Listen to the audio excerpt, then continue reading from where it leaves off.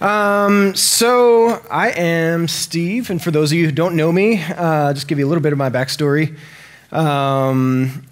and a little bit of reference for where you are in the room right now. Obviously, we have a camera on this console so that you can kind of reference what I'm doing on the faders and knobs as I'm showing you some stuff here.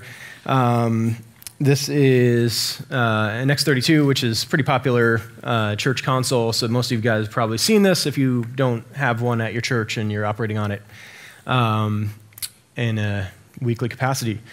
So I grew up in the church. My dad is a pastor, still is a pastor. I was on staff as a worship leader for 10 years after I came back from college, but I started when I was 12. We had somebody running audio. We were a portable church for 25 years and setting up in schools and cafeterias and breaking out the truck at 7 a.m. every Sunday morning and roll in all the cases and start laying cables. And I just I loved it. I loved concerts. I loved worship. I loved kind of the whole thing. And had a guy who was running sound at my dad's church, ended up stepping away, and there was a hole, and my dad was like, well, you want to learn how to do this thing? And I was like, I'll give it a shot and see what happens.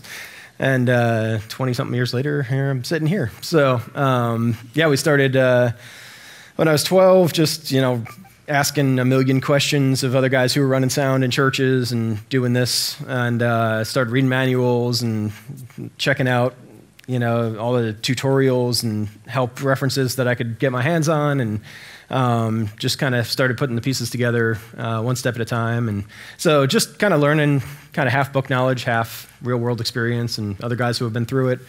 And because of that, I got the opportunity to go do audio with a ministry team in college, and we traveled all over the Southeast on the Eastern Seaboard. And then I came back, and in 2005, alongside of being on staff at my dad's church, we ended up, that was a part-time position, so they were only able to bring me on for 20 hours or whatever. And so in 2005, I started a company called Audio Integrity to supplement that income, and I was doing all the local events that anybody would hire me for, and started to build some steam through that, and I've been able to do some pretty large events in the Northeast region over the past 15 years. And so now I'm on staff as a project manager and the live production coordinator for Somerset Media Group, and so we do district conferences and local concerts and events, and we do a bunch of installs. We've probably been to most of your churches, and so we know a lot of attics and basements and walls, and get to explore all that fun stuff too. So kind of have both sides of that, the install and the live stuff in my life. But yeah, really kind of the overarching kind of passion for me is really just production in worship and creating an experience that connects people to the heart of Jesus, because that's really what we're here to do. And so there's a lot of ways that you can dive into that, and a lot of paths that you can take on how you explain all that. But really, I love worship. I love seeing people's hearts being connected to Jesus. I love how production helps do that. And some of my favorite memories and moments are a room full of people with just their arms and hands raised, and production is doing what it's supposed to do, and the worship leader and the band are doing what they're supposed to do, and just kind of opens up this moment for God to come in and do what only He can do. So that's why I'm passionate about this stuff and why I love getting to do this. So so you know a little bit about me now. We'll dive into some of the tech stuff here, and I'll just kind of go through my typical setup routine, and then I have some tracks over here that I'm going to go through, and we'll set some of those up, and I'll just take you through kind of a sound check, a virtual sound check, and we'll kind of do some Q&A after that. So for those of you who are familiar with this, I'm just going to kind of give a general overview, but some of you may not know what some of these things do, so I'll just walk you through it, and hopefully it's beneficial for you.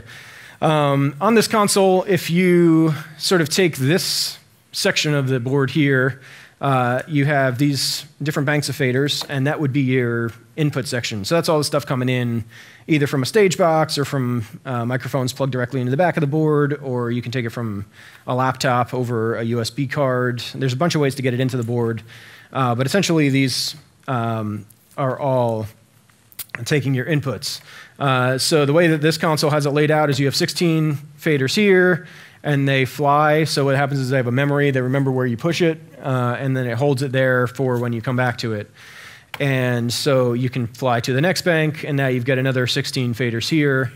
And all of these are customizable. You can label them, color code them, give them whatever sort of identifier that you want, so you know what you're working with. You have 32 inputs, and then you have a bank of auxes and effects. And so your auxes are typically your iMac, your iPod, whatever your kind of walk-in, walk-out music would be. And then over here is your effects returns. So you have sends and returns in effects, and we can dive in deeper into that in a little bit if we want to have some questions about that. But basically what happens is you have an internal effects processor going on in the console, and so you send it, you send the reverb unit some signal, and then it comes back out, and the output of that is going to show up on these faders here, and this is how much would go back into your house mix. So that's kind of the input side of things. Over here would be your output side of things. You got some banks here. You got DCAs. DCAs are cool in terms of grouping faders. DCA stands for digitally controlled amplifier. It operates similarly to a subgroup. If you are familiar with subgroups, basically you can take, say you have a drum kit with 11 channels in it, and you want to have one fader so that you can ride your drum kit up and down without having to, constantly manage all those faders and try and keep the mix and proportion and all of that. What you can do is you can assign all of those to a DCA, and the way you would do that is you just hold down select, and then you select all the channels that you want to go into that DCA, and now it's in there. If you pull this fader down, basically it's, if you kind of view it as a remote control volume for those faders, if you pull this down, it's going to tell all those faders to be down, even though all these are pushed up. You're not going to get any volume coming out of this because the remote control, the digital controlled amplifier is telling it not to give it any volume. If you push it up, it's going to give it a ratio. So if you push it up to unity, it's going to pass everything at the level that it's coming out in the fader. If you pull it down to 20 dB under, it's going to be, roughly half the volume of what your faders are set to. So this is kind of a sticky troubleshooting point that I work through a lot of churches with when they're asking about, why aren't I getting sound coming through? I see the signal on my board, but I'm not having anything come out of my mains. DCAs can be super helpful, but they can also be something to keep an eye on, make sure that they're turned up and they're not muted, and all of that. So that's what a DCA does. So that first bank is all DCAs. You have 8 of those that you could assign 8 different groups of things to. Your next bank is buses, and buses are monitor sends, effect sends out to your live stream, in-ear sends. You can really make them whatever you want them to be. There are 2 versions of buses that you can use. One is pre-fader and one is post-fader. How you set that up is going to depend on your application. Pre-fader is going to be what you'll have almost all the time for in-ear monitors, floor monitors, things that you want to kind of create a separate mix and you want them to stay until you change them physically. So if I go route a bunch of stuff to bus 1, then all that mix is going to stay exactly how it is until I go back into bus 1 and I change that. If I have that routed to post-fader, post-fader will allow that entire mix to follow the main fader volume level. So the reason that's helpful is if you're using that as an overflow feed to a hallway or a nursery or a live stream or something like that, or if you are sending it to effects and you want that level to go up and down with your changes on the main mix. So you only want to move your lead vocalist on one fader. You don't want to have to go move that 4 times to change your lead vocal. If you have your buses set up in post fader, you can push up the main fader, and then your post fader buses will all follow the level of that. So you pull that down, and now all of your other volumes in your post fader buses turn down with that. So that's super handy. You just want to make sure that you're using the appropriate pre-fader, post-fader setting in the right application, because if your in-ear monitor mixes are set to post-fader and you start messing around with your faders, now all of a sudden your band is going, why are all my levels changing? I didn't do anything. So, and that's if you're feeding that off of the board. So that is kind of the 2 versions of buses that you can use there. So natively, when you pull out an X32 out of the box, typically your first 12 buses are set up as pre-fader, and then your last 4 are set up as post-fader, and your last 4 are typically routed to effects 1, 2, 3, 4. So if let's do this in real time. Let's have some fun here. So I'm going to go effects, and as you can see up here, I don't know how much you can read that, but it's 1, 2, 3, 4 over here. This is bus 13, bus 14, bus 15, bus 16. And what I'm going to do is I'm going to select it up here, and it is just set to a hall reverb right now. If I go sends on fader is, on this console, a way to have your faders represent what's going to that bus. So if everything's pulled down here, nothing is going to be routing to bus 13, which I have selected here, while this red light is blinking. Which looks yellow on the screen, but it's red. The faders here, even though, so when I go back and I turn off sends on fader, all the faders are still up and things are muted. But when I come back here, this is representing what's going on from the bus here into the bus that I have selected. So I'm going to take my fader here that my mic is on, and I'm going to push this up. And my typical approach to this, there are 2 approaches to how you route effects. My typical approach is you're going to push all your faders on the send end up to unity typically, and then I'm going to take my return faders, which I'm going to show you in a minute, and I'm going to push those up to as much level as I want. There is another way you can do that where you can leave your output levels up at unity, and then you take your sends and you push them up to the levels that you want. There's no real right way to do it. It's just a preference and a workflow decision. But there's 1.5 million YouTube videos and opinions on how to route effects and how to make that work. So for now, I'm just going to leave my my mic here. I'm going to route that into the bus at unity. I'm going to come out of sends on fader. So now I'm back to my main mix, and you can see my main level is right here. And I'm going to come down to this, and you see some level on effects 1 on the output here, which is muted. And as I push that up, you're going to start to hear effects come into the mix. And so this is how you route your effects. So if I come over here and I mute the send, then even though I push this up, it's stopping it before it gets into the effects processor from the bus here. So the bus is going into the effects processor, and then it's going to come back out to here. So if it's muted before it gets into the effects processor, obviously you're not going to get any of that effect. And if I open that back up, you hear the effects come back on that. So that is really all you need to do to set up your effects, is route them to the bus that you want to send them to, assign the effect that you want in the effects unit, which is up here, and I'll walk you through that in 1 minute, how you change those. And then it's going to route back to your output here, and you turn those up. And then your effects come out here, and you just turn that up to the desired level. You can do that 4 times. You just copy that same process, and you can have up to 4 effects. You could throw, I think the X32 limits you to 4 effects. And they return on stereo. So each one of these faders is ganged together. So all you have to do is push up one fader and both faders are going to follow, and you'll get your left on the left fader and your right on the right fader. And that will do that. So let me now dive back.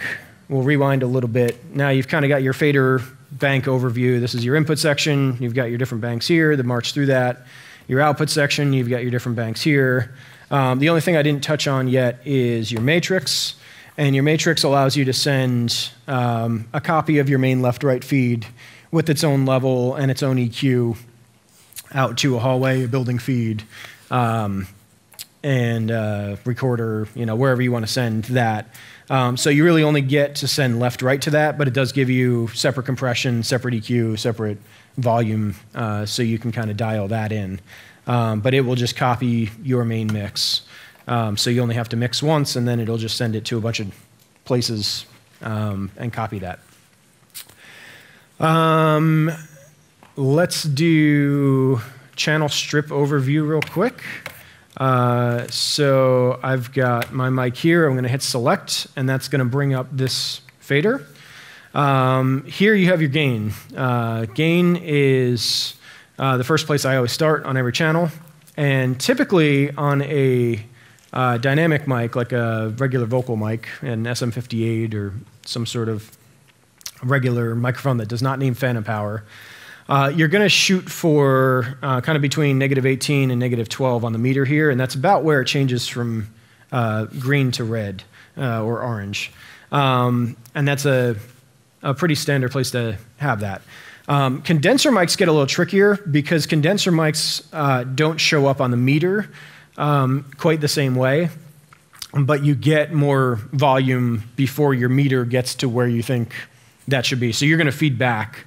If I go to crank this up and I try and get it up to -18, you're going to hear it start to feed back before I get to that point. So condenser mics, like headset mics and drum overheads and stuff like that, you're going to want to just sort of gauge that more by how much gain you can get before feedback than actually pegging, I need to be at this spot, at the meter, and trying to land that mark, because you won't. You'll feed back before you get to that. So just another little troubleshooting tip that I've run into through my years of mixing.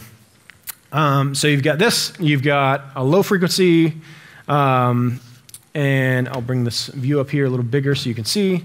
So your low frequency shelf, or your low cut filter, is going to allow you to take out low frequencies at a preset frequency. So I can roll that all the way up to here, and you'll hear that all that low end just kind of disappeared, because it's saying nothing below, whatever this is set to, I think it's 400. Nothing below 400 hertz is going to come out of the microphone on that channel. And if I take this all the way down and I go down to 35 hertz and I add some of this into the sub, now you'll hear some of that low end coming through the low end of the sub there.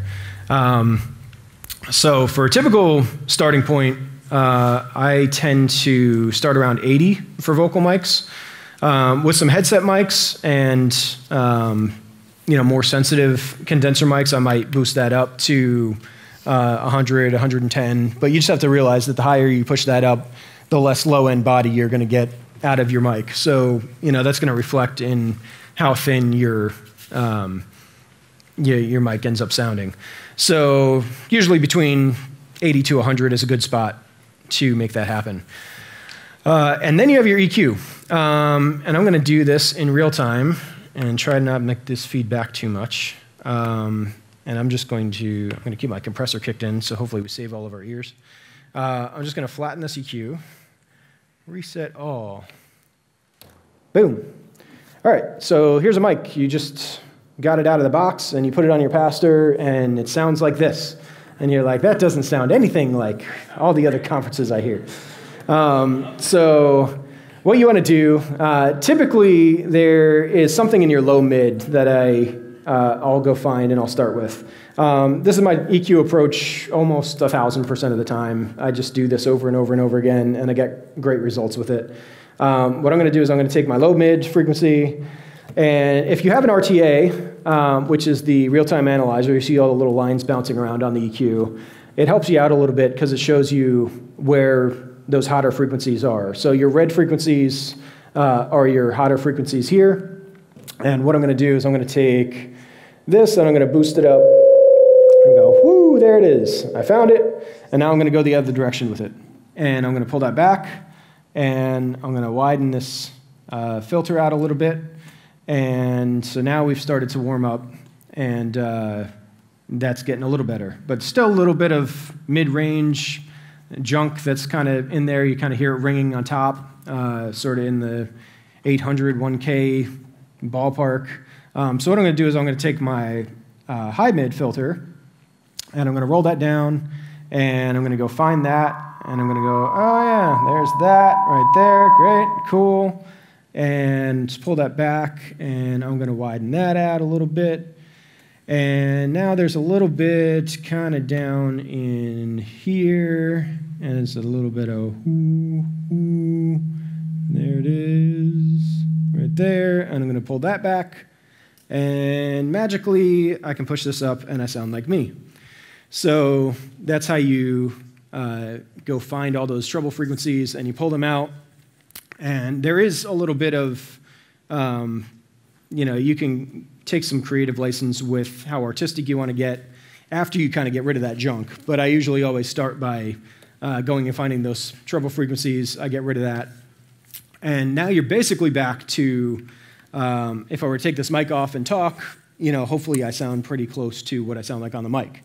The other advantage to that is you can then take your pulpit microphone or your headset microphone or your wireless handheld or whatever, you can pass that between 12 people and everybody's going to sound like themselves. There is no magic like I have to EQ it for this particular person, because really all you're doing when you do that is you're just dialing in frequencies that happen to not feed back on that one person, but as soon as somebody else has different frequency tones in their voice, they're going to come up and it's going to start to feedback and ring. So I'm a big proponent of EQing the mic for taking out the problem frequencies like we just went through.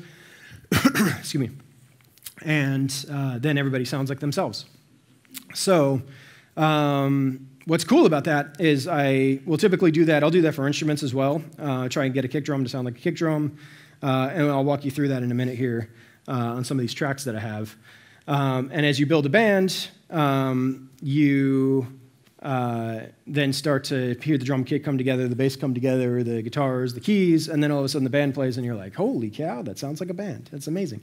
And really all you've done is you've eliminated the hurdle of the instrument going through the PA system and sounding like itself coming through the PA.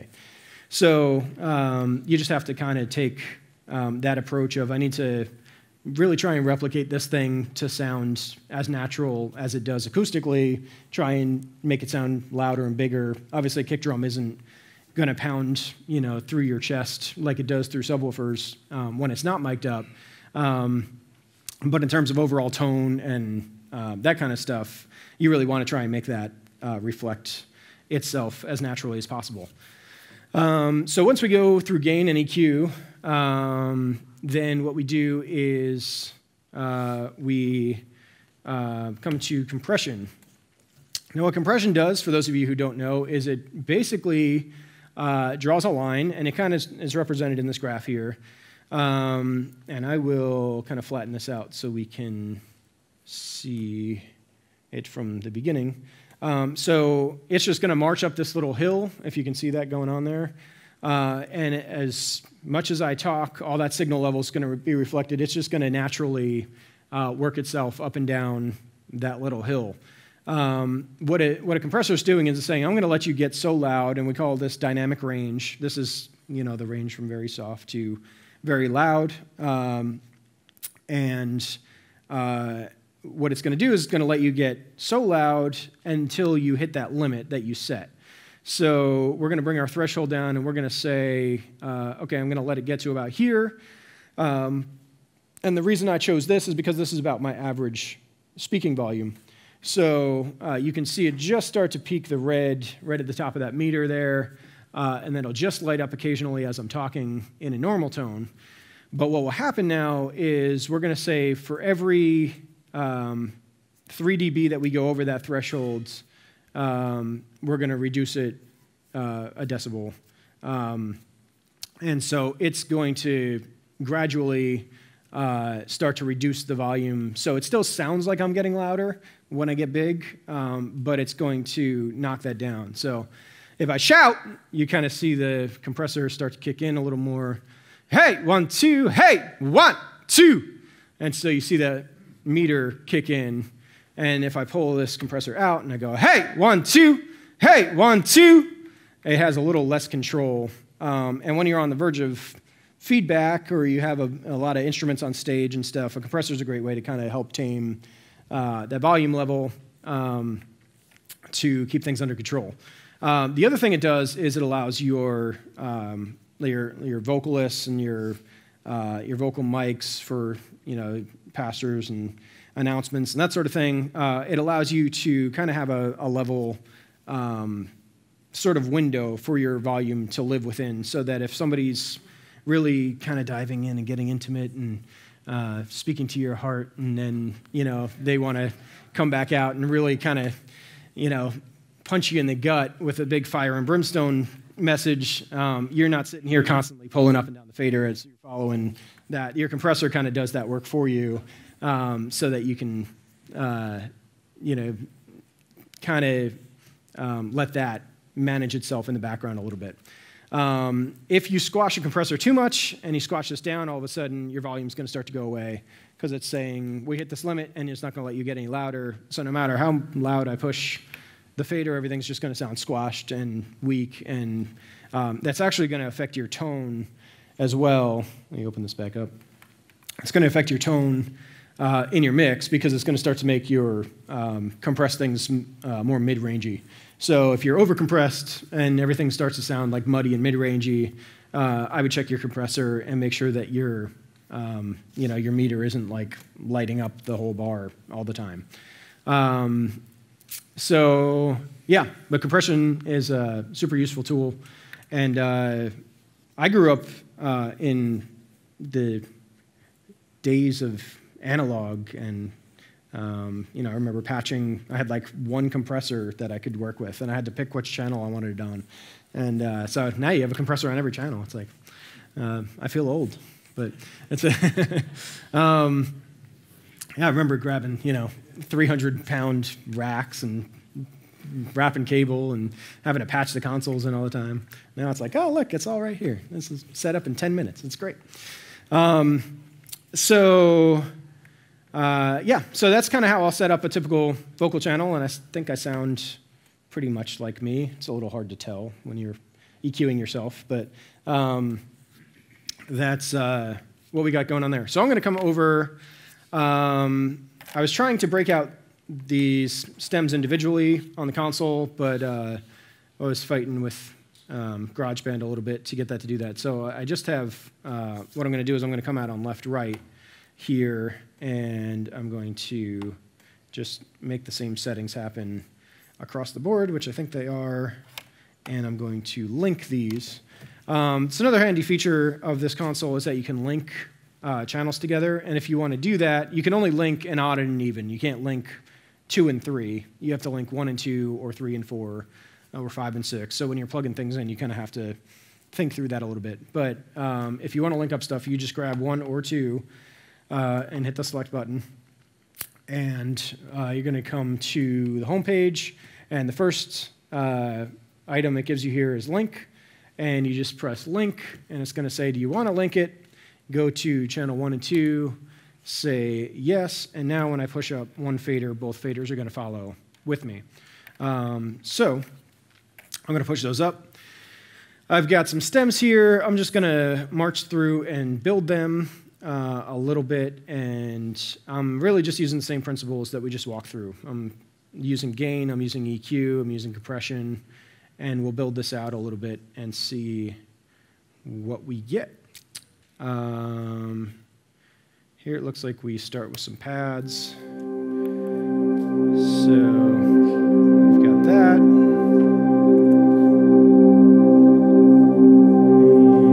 And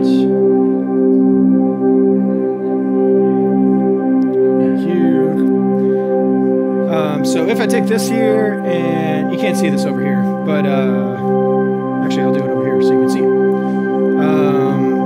Put my EQ in. Let's take this back out. Where's that?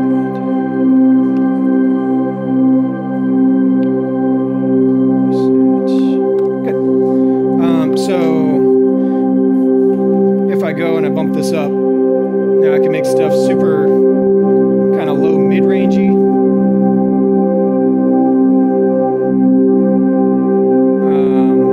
Take it up here, make it super high mid-rangey. And then you've got your highs over here, which your pads aren't really doing much with. The other thing I can do, I'll talk you through this real quick. What we have is, in this configuration, in this PA, is we have aux-fed subs, which means we have separate levels going to the subs from what's going out to the main speakers up top. And the way that we have it set up in this configuration is it's running through the mono bus, which they give you a dedicated knob up here. This is your pan left-right for your mains. Your mono bus will send the levels that you select out to the channels that you select out. If you turn them up on here, it'll send it out to the subs. And the main fader for that is down in your matrix section on the sub fader right here. So if I take this pad and I bump this up, you'll start to feel a little more of that in the low end. And you see a dedicated meter for that. Right next to your main left-right meter is over here. So we've got that. Kind of bump that, make that feel big. So we've got that. Now if I take, let's take a bass. And I'm just going to take a couple tracks at a time here, and then I'll start to compile tracks, and we'll have some fun with that. Woohoo! So that's driving through the sub there.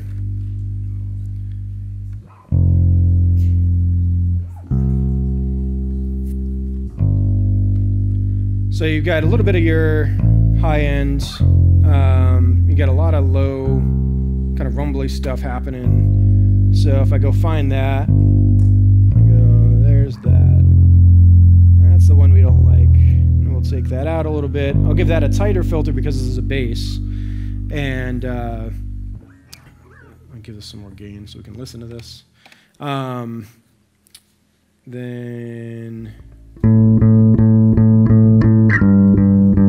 as we give it some more sub, you've got some body without having that low mid, kind of washy, warm, rumble thing happening. So that's typically what I'll do for a bass. Let's go see if we can find a kick here.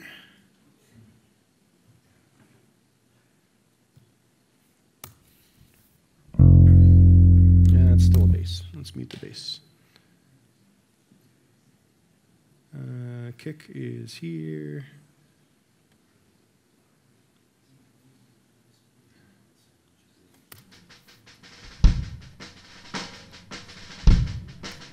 And you hear on here a little bit more of the kind of snare bleeding through the kick mic. And that's not terribly uncommon because of proximity to where it is. But we'll take that and we'll go...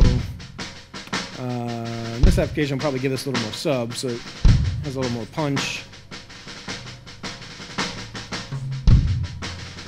And then I'll go find that beater's a little muddy and slappy there. So we'll warm that up. And I'll take this back up a little bit. Go find this.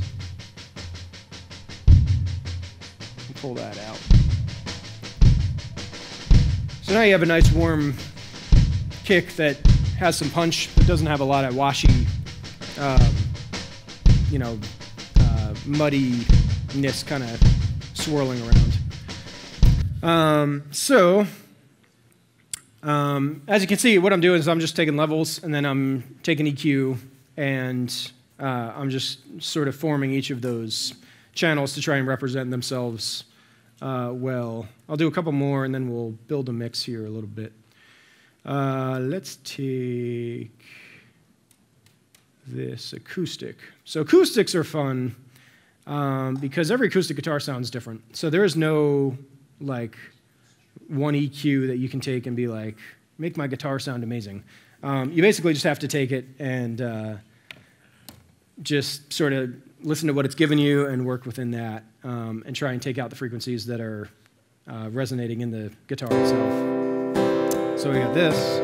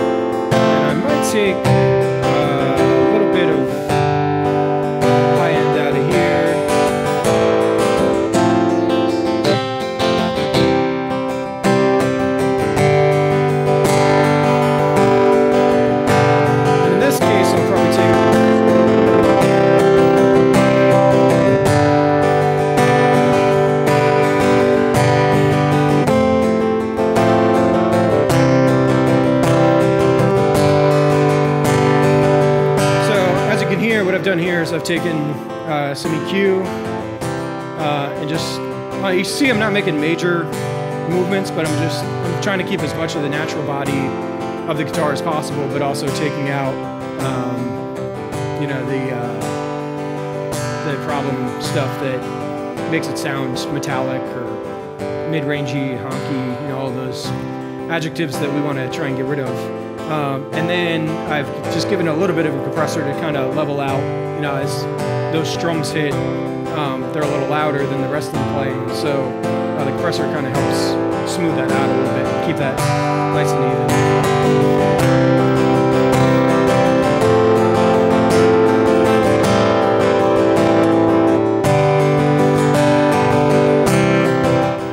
So we'll take that, and I'm probably going to have to repeat a little bit of this over here as I start to build my mix. So let me do that. I'm going to build this mix one at a time. I'm going to reset these. I'm going to take the compressor off, and let's start to build some stuff. I don't know if you'll be able to see it on my laptop here, but you can hear what's going on as I bring things in.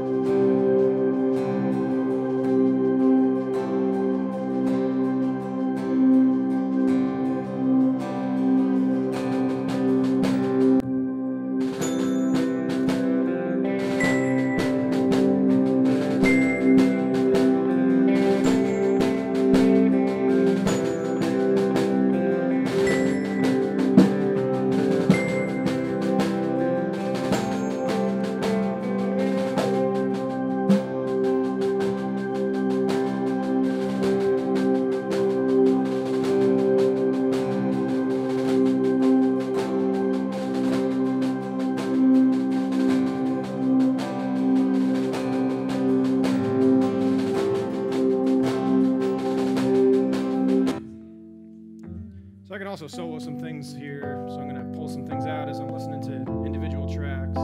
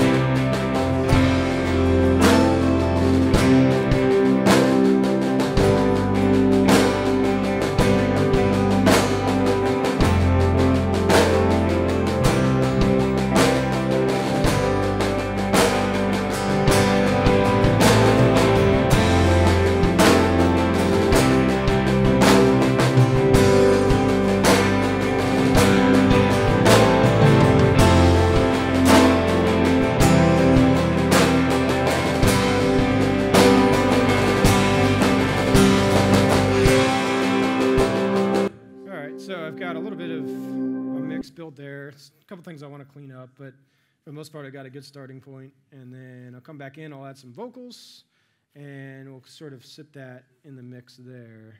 These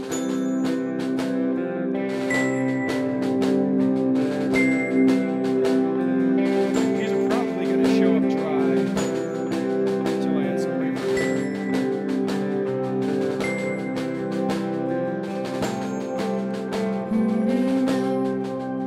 In the hands that created the heavens,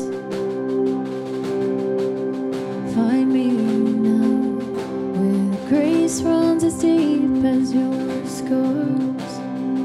Hold me from the cliff, you set me on a rock, called me by your name, made my heart whole again.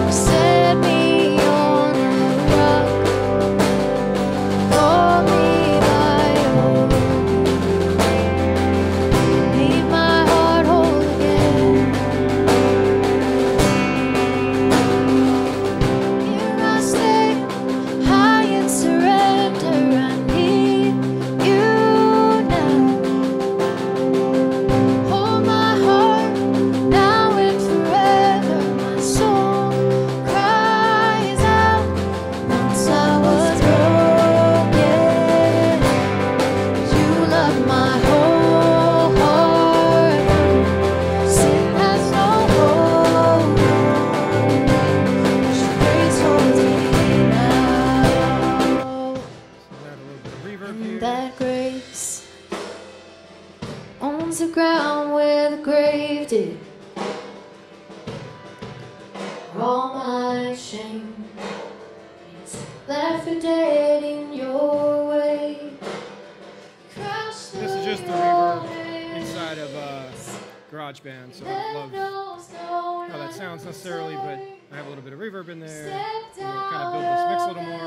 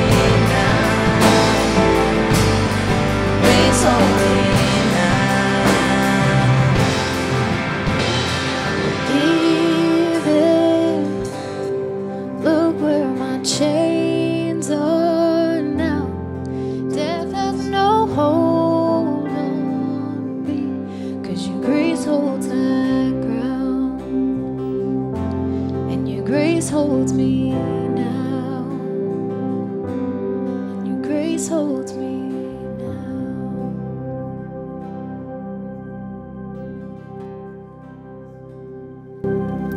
All right, so you can see through one song there, basically what I was doing is I was kind of building from the bottom up, taking kick, snare, kind of compiling the kit with the pad that was laying the foundation there, and then I was taking the electrics and acoustics, and there's still some more work I could do within that, but trying to create a general baseline mix to set a foundation for the vocals, and then I'm laying the vocals usually 5 or 10% on top of that, so that the vocals are intelligible and the congregation's able to distinguish what's going on. But it's not like the vocals are way out here and the band's way back here somewhere. So usually trying to mesh those and gel them. But you kind of saw my brain working through that whole song as I'm just kind of taking it track by track, and I'm compiling the drums with the bass and with the pads, and then I'm laying keys and guitars in with that, and then I'm trying to make one solid band sound come together, and then you're doing the same thing with your vocals and making your lead vocal sort of mesh with that, and then sliding your backing vocals in there, and then you kind of lay your effects on top of that. So that's my typical approach when I'm setting up a sound check. And then, usually I'm doing a line check in a real world scenario with a band, and, going line by line like we just did. And then what I'll do is I'll have them play a song.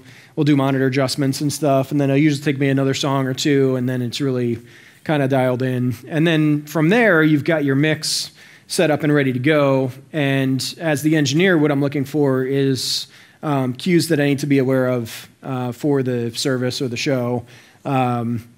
Like guitar solos, or if somebody else is leading this song, or we're going to break down to a piano moment over here, and those things are good to know, so that you can kind of help support the band in that, because there's nothing worse than like a guitarist taking a solo and they're not in the mix at all, and everybody's like, what are we looking at? I have no idea. So it just helps with that communication. That's a whole different conference on communication between teams and all of that. But the more that we can be servant-hearted towards each other in that, the better the experience is for everybody. So that's really kind of what I wanted to walk you guys through. We can take some questions now. We want to throw it on that mic. Does that make sense? And we'll see how it goes. Let me unmute this. Hold up. There we go. First of all, thank you so much, Steve. That was awesome. Let's give it up for Steve. So here's what we'll do. Here's what I'd like to do. I think we can take a few questions now. We'll probably go to break a little bit earlier than the schedule said, because Steve doesn't know this, but I'm going to throw a curveball at him and ask him to do one more thing after the break on audio right before we go into video. But man, the EQ compression stuff was worth its weight in gold. I love that stuff. Anybody else get anything out of that? EQ, compression, just awesome. Chasing that feedback out of there. And it's amazing what you can do with EQ. It's like crazy. I was curious how you would mix a tambourine or a shofar. I didn't hear that. So if you could do a video later about tambourines and shofars, for sure. That would be Lots awesome. of compression. Okay, so questions. Yes. I have two questions. One is short. It's just what do you set the low cut for a bass? That's a great question. What I'll typically do for a bass is I'll usually do about somewhere between 20 to 35 hertz. Because the whole intent of the bass is to provide that low end of the mix. And so you don't want to chop that out. Sometimes I won't even give it a low cut at all. I'll just let it go all the way open. You kind of want to be careful with that sometimes, because if you end up, if the system's not set up well and you end up driving the bass through, you can do some damage to the subwoofers if, it's trying to take like 10 hertz through the subs, and they're not meant to do that. But yeah, I probably wouldn't go much higher than like 20. If there's some like funky, low end rumbly thing happening, I'll slide it up to 35. But the other thing I'll do is let me go back to this channel here. I'll take a frequency and you can adjust the width of this. So for a vocal, I'll typically do a curve that's nice and smooth like that to take out a whole chunk of low mid. But for a bass, obviously we do that. We're going to lose a lot of that tone. So what I'll do is I'll make that nice and tight, and I'll go find that treble frequency, and I'll tighten that frequency up, and then I'll pull that out until that treble frequency goes away. And I'll approach it that way. Did you have one more, or is that? Well, the second question might be an entire hour, but it was just how do you set up your in-ears? I mean, that just flow. That might For sure. Too much. I'll give you the 30-second version. You do the exact same thing for all your channels, gain, EQ, compression, and a lot of times it's already done for you because if you're doing it off of the board, it's going to follow that. If you're doing it off of personal mixers like P16s or something, then they kind of have to do a little bit of that work on their end. But they're even in that situation, they're still following gain and usually following some sort of EQ. So as far as setting them up, as an engineer, I don't care. As a musician, I'm also a worship leader and a musician. I want you to do whatever you need to do in your in-ears to make you the best player possible. So as a drummer, you probably need to hear your kick drum. You probably need to hear the click. You probably need to hear the lead piano or lead guitar, and you need to hear the lead vocal. Everything else is kind of irrelevant. Bass player probably needs to hear kick drum, needs to hear some of the same things. Guitar player obviously needs to hear themselves, needs to hear their blend with the other electrics and the keys and stuff. So every mix is going to look a little bit different. So there's no one way to be like, set up your mix this way. What you don't want to do is just jam everything way the heck up, and now you can't distinguish anything, because that's just unhelpful, and it doesn't make you a very good player. I'm a minimalist when it comes to that kind of stuff. So I'm like, just throw up in your mix the stuff you need, and keep down the things you don't. And if you find that you're missing something, then you can add that as you go along. But if you really need to hear that electric solo, you can turn that up a little bit, but you probably don't need to hear the electric player all the time if you're the drummer, or whatever. So that's typically my approach, is keep the important things in there, try and keep the other stuff out of it, and almost always turn up your click, because that will help you. So 2 other questions that I see. I think, did you have a question? Yeah. And then I see one in the back, and did I just see another one? And then a third one here. Mm-hmm. Great. Here we got 2. About treble frequencies in EQ. Yeah. How are you defining treble frequencies? Are they based on the sound that you're looking for, or is it based on hot frequencies? Yeah. So it's almost never it's almost never what I'm looking for at the beginning of it. Every room is going to present you its own set of challenges with its acoustics, and that's what I'm looking to play off of. So there are room modes, and there are going to be frequencies that bloom up depending on parallel surfaces and what your ceilings and walls are made out of, and what your floors are made out of, and how bright or how damp the room's going to respond. So I'm almost always looking to come out of the gate trying to level that playing field, and just take the speakers and make them sound like I take the same approach when I'm tuning a room. I'll take the speakers and I'll try and find all those things that are, like you've got this here, and you go, whoa, this is pretty awesome and gnarly right here. And that's just going to be a whole pile of, the majority of that junk. And I'm just going to take that and I'm going to scoop that out. That really has nothing to do with the tonality of what I'm looking to make the mic sound like. That has everything to do with how the mic is responding to the speakers and how the speakers are responding to the room. And what we're dealing with here is gain before feedback. So the actual challenge is that the speakers are feeding back into the mic, which is feeding back into the speakers, which is feeding back into the mic, and it's creating this, that's why they call it feedback, because it's just creating this constant loop. And so we're looking to negate that effect as much as possible. So when I'm talking about finding those frequencies, that I'm looking more at what the room is doing, what the speakers are doing, and as well as their mechanical tone that is just being introduced because it's an electronic device that is introducing its own sonic characteristics. So I'm trying to scoop some of that out too. Are you doing it with your ear, or are you looking at the real-time analyzer and looking for those frequencies? Most of the time I'm doing it with my ear. That's okay. That was Yeah. I'll use the RTA as a guide. If there's like a trouble thing that I'm like, hey, hear this, but I don't. Are you trying to flatten it on, like with a guitar or something? I understand the feedback from the vocal. With a guitar, what I'm looking to do is make it sound as natural as possible. That's pretty common for most instruments. I'm looking to make that sound like when you pick it up and you pull it out of the case and you strum it acoustically. I don't want it to sound boomy or boxy. I want to try and make it sound as warm and natural as possible. So We got a question right back here. Ooh, I get a microphone. Yeah, sorry. Yes, Lord. Okay. 2 questions. Yep. Question number 1. Can you walk us through, like when you have a live band, EQing each of those vocalist, instrumentalist, click tracks, whatever you're hearing?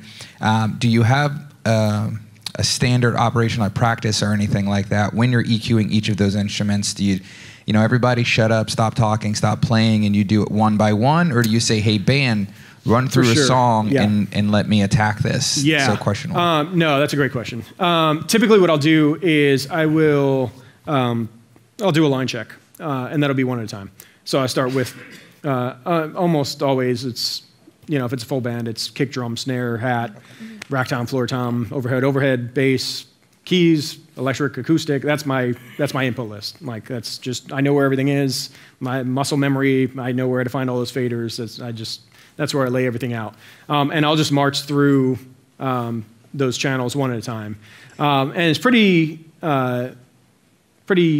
common practice to take it that way. If your band doesn't do that, I would encourage them to get into the habit of doing that, because that's going to allow you to isolate everything. And you can't just take a full band and be like, all right, give me 32 inputs and I'm going to figure it out as we go. You kind of have to really isolate each of those channels and build them together.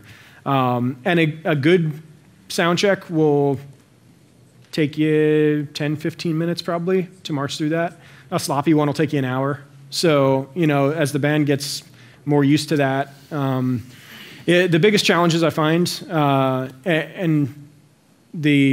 it really just comes back to respect and sensitivity, you know, of the band understanding that you have a job to do and you just need some time to work on that. And then, you know, you understanding what the band needs and giving them what they need for their monitors and their mix and all of that. So when everybody kind of understands that concept, you can walk through sound checks pretty smoothly. The most obnoxious sound checks I've ever done are when the guitar player's just sitting there playing a solo as I'm trying to like line check a bass, or, you know, the keyboardist is, you know, learning his part.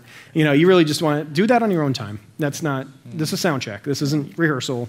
Do your rehearsal, This, you know, we have a few minutes here to get this dialed in. It's going to take a half hour to get it done. If you're doing that, it's going to take 10 minutes to get it done if you are just cooperative and you let me do that. So, but again, I mean, it's got to come with a heart of communication and respect with your worship leader and kind of partnering with them to do that. But yeah, I would encourage teams to kind of operate that way. Yeah. Just along that same line, one of the things that we do during that same line check is have everybody listen in their in-ears for that person who's playing. So it's a good time for them to Totally. mix them into their own. Yeah, that's a great approach, is to, if you can be building monitors while you're doing those line checks, one line at a time, then your mix is being built and your monitors are coming together at the same time. And then you can, you know, during that song or two after your line checks, everybody should be pretty close at that point. You're just making minor adjustments. So 2 minutes and 2 more questions. One here. Yeah, I'm sorry. So along the line of monitors, because that was my second question, other than getting rid of them, which is the right answer, we are still using wedges on stage. So we have quite a bit of, quite a bit of, you know, music on stage for our musicians and our vocalists to be able to hear what they're doing. Sure. How do we find a good balance between what they need to hear that's not interrupted by the house speakers, right? But also getting a good balance in the room? Is it still the same approach when you're EQing your room as to we're having in-ear monitors, or is it a little different?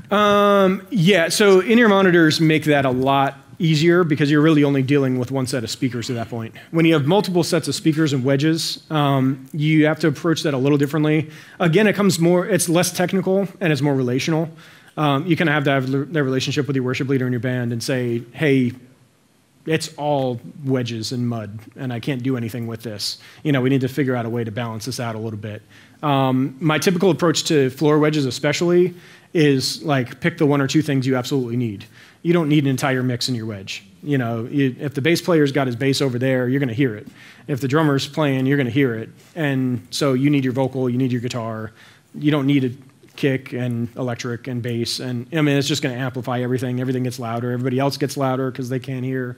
And before you know it, you're just kind of washed out. Funny little story. When I first started doing this, and I was, 15, I had like 9 speakers that we could use for wedges at our church, and I would set them all up, and I had side fills. So we had wedges and side fills, and we had 2 little Mackeys out on sticks for mains, and it was like 90 dB on stage before I turned on the PA. So it's yeah, that's right. Yeah, exactly. Hey, real quick, show of hands. How many people are in churches that have in-ear monitors? Most. All right, then how many are doing wedges? Okay. All right, cool. Sweet. We got time for one question back here, but you can sneak in too. I have a question. When you're in like advanced, do you typically are recording through a DAW system automatically already, or do you is everything pre-recorded and then you take it to the DAW system, or? So clarify what you're asking a little bit, because there's a lot of ways that DAWs can interact in a live environment. Oh, okay. Well, what I'm trying to ask. Are you talking about multi-tracking the event? Yeah, that's what I'm trying to ask. Yeah. Okay. It depends on the event. If we're talking at church, then typically what I'll do, like what's cool about the X32 is you have a card that you can take out and you can multi-track those 32 stems right out to GarageBand or Logic or Pro Tools, and it will just copy the channels that you have coming into your board, send them out as 32 channels going out to your DAW. And then you can go back and you can modify all that later in post-production. All right, that's what I want. Yeah, the post-production stuff. Okay. Does that answer that, or are you looking for something more specific? Oh, well, just quickly. Do you ever use the DAW system right away with the event, or does that ever? Typically, in a live environment, I'm trying to get that off of my plate. I don't want to have anything to do with recording. I'm gonna kick that to another engineer. I'm gonna kick that to we'll have somebody else handle that entire thing. That's basically they're treating that as their console and they're monitoring levels. They're making sure everything's recording, and then they'll take that back and post. Cool. So like the CMA event, we do. We've done live stream past couple years. And this year we're also multi-tracking that. So we will do a live mix like on the fly, but we're also going to be recording all that stuff and multi-tracking it for post-production. So hey, so here's what we're going to do: a quick schedule adjustment. We'll take a 5-minute break instead of a 10-minute break. And I think because the benefit to that is we're going to try to sneak in one more quick audio thing before we go into video. So take 5 minutes now. Bathrooms downstairs, coffee, water, stretch, get the blood flowing. But 5 minutes, we'll be back here.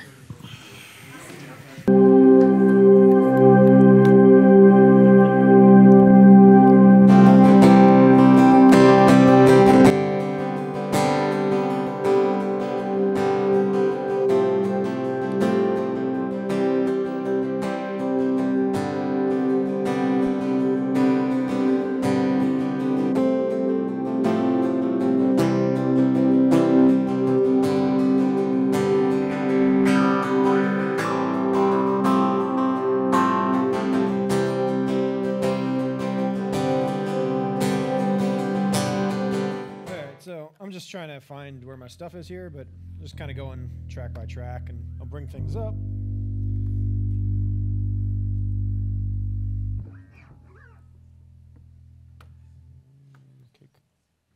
that in. Of course, the bass stops playing.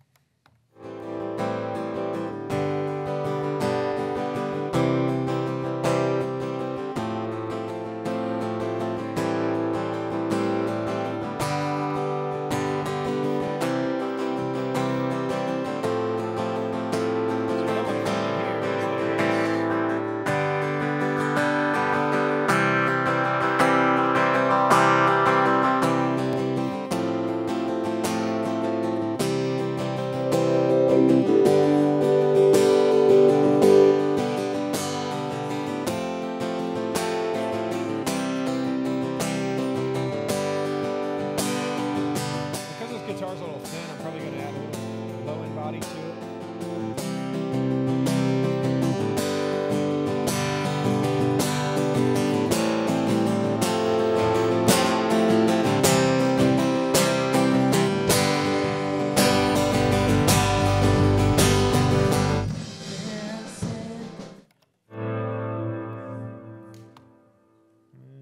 I need something to play. We're getting there.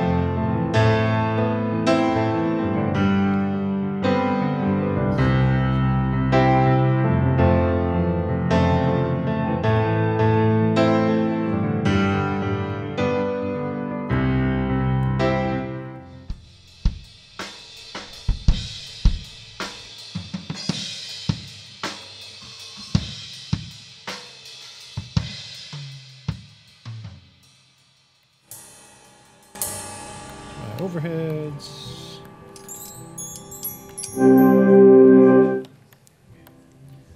I'm going to start back at the beginning here. So typically I would march through kick, snare, toms like I was talking about, but these tracks are kind of just coming in a bunch of different spots. So I'm just trying to find stuff and then I'll build it up. Then I've got this layer. These I think are all vocals.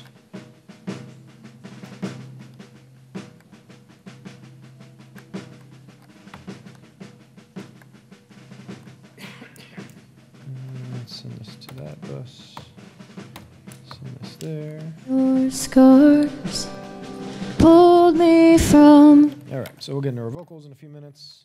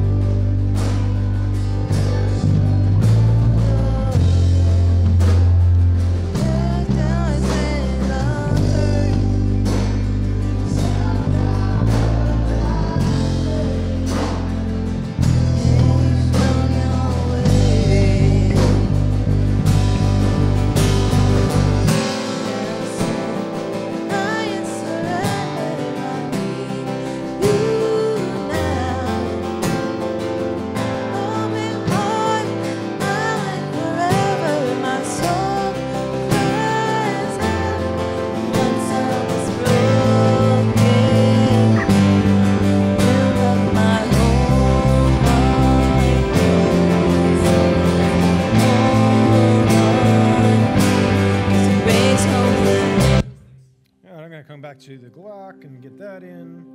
We're gonna do that in compressor.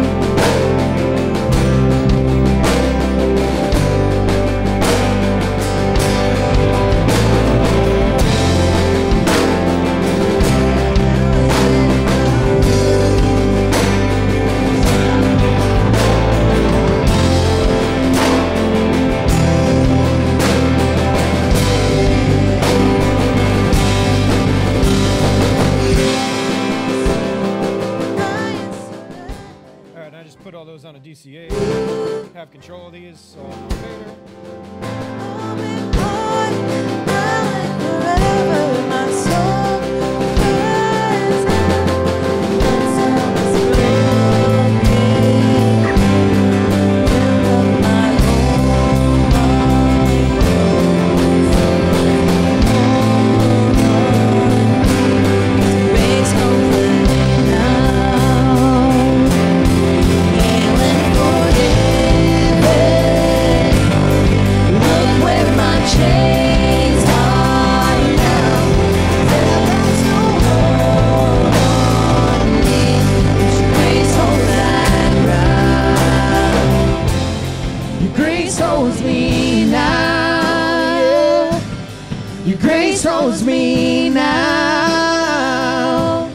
Your grace holds me now.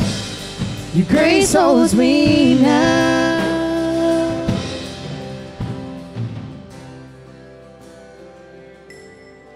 You now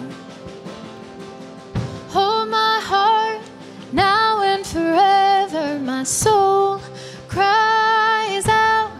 Once I was broken, but you love my whole heart through. Sin has no hold on me, 'cause your grace holds me now. And that grace owns the ground where the grave did. All my shame remains left for dead in your way. You crashed those age-old gates. You left no stone unturned.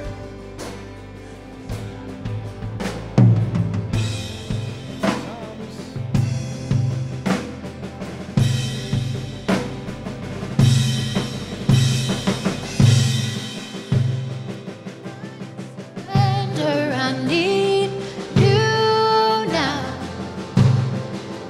Hold my heart now and forever. My soul cries out. Once I was broken, you love my whole heart through. Sin has no hold on me, 'cause your grace holds me now. Healed and forgiven. Look where my chains are now. Death has no hold on me, 'cause your grace holds that ground. Grace holds me now. Your grace holds me now. Your grace holds me now. Your grace holds me now.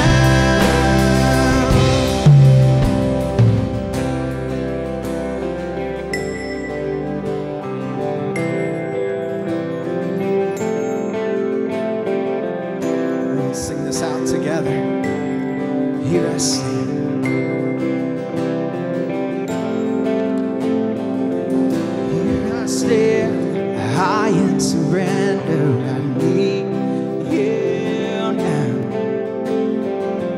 Hold my heart now and forever. My soul cries out. Sing that again. Here I stand, high in surrender. I need you now. Hold my heart now and forever. My soul cry. Come on, let's cry it out one more time. Here I stand, high in surrender. I need you now. Hold my heart now and forever. My soul cries out. Once I was broken, But you love my whole heart through. Sin has no hold on me. Your grace holds me now. healed and Forgiven. Look where my chains are now. Death has no hold on me. Your grace holds me now. Grace holds me now. Grace holds me now. grace holds me now. Grace holds me now. Forgiven. Look where my chains are now. Death has no hold on me, 'cause your grace holds that ground. And your grace holds me now. And your grace holds me now.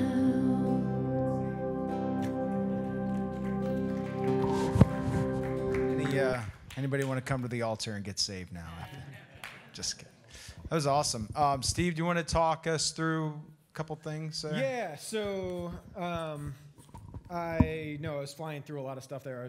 Half the time I was just trying to find where my tracks were and kind of bring that up. But basically what I was looking to do was build the band together, try and create the kit and the pad and keys, kind of lock those all in. I was sending some stuff to the subs for the bass and the kick drum, trying to keep everything else clean up top in the mains. And then just looking to really create a nice, healthy mix there, and then working on the vocals and adding effects to the vocals. You heard that reverb pop in. I was playing around with a little delay on Gabe's vocal there a little bit.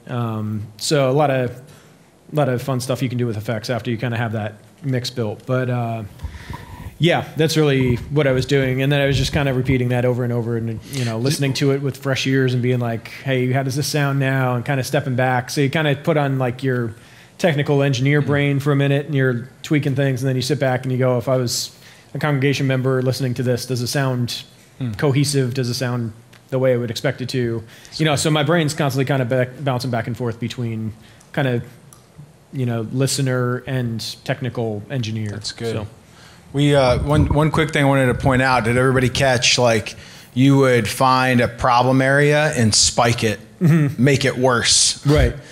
And then you knew that was what you needed to cut. Right. Totally. Yeah, which is a huge step. Two comments or questions. Andrew in the back, and then Holden. Andrew. Could you walk us through your thought process, kind of like start to finish, in terms of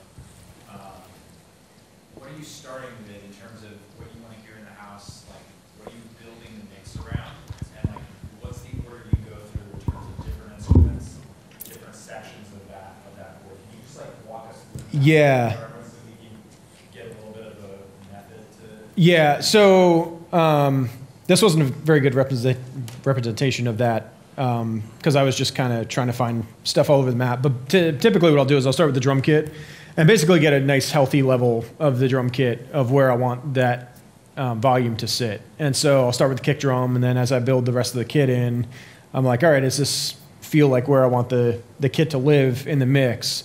And then I usually use that as my baseline to kind of slide everything else around that. So, you know, I don't want my guitars way above that or buried below it so you can't hear it. And every instrument kind of has that same element of like, now we have some sort of anchor to work with.